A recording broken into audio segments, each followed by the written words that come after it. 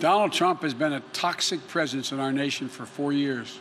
With 64 days to go until the U.S. presidential election, and after a weekend of deadly unrest in that country, Democratic nominee Joe Biden, he's signaling a new phase in his campaign, saying the road back begins now, in a speech Monday that centered on this question.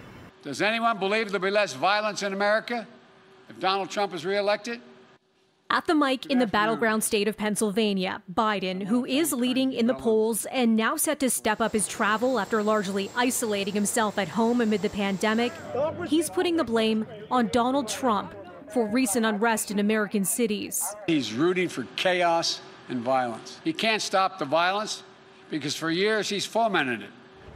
Biden condemning rioting, looting, and violence across the board after a man linked to a right-wing group was killed Saturday in Portland, Oregon, a city that saw clashes between Trump supporters and Black Lives Matter protesters, just days after 2 people were shot and killed during unrest in Kenosha, Wisconsin, following the police shooting there of Jacob Blake, a black man in front of his children.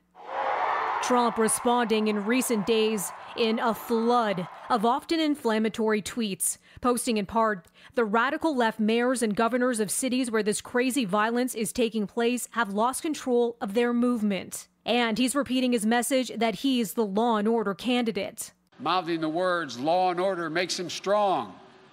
But his failure to call on his own supporters to stop acting as an armed militia in this country shows how weak he is. Trump is set to visit Kenosha Tuesday to meet with law enforcement there, even though local leaders are urging the U.S. president to cancel his plans.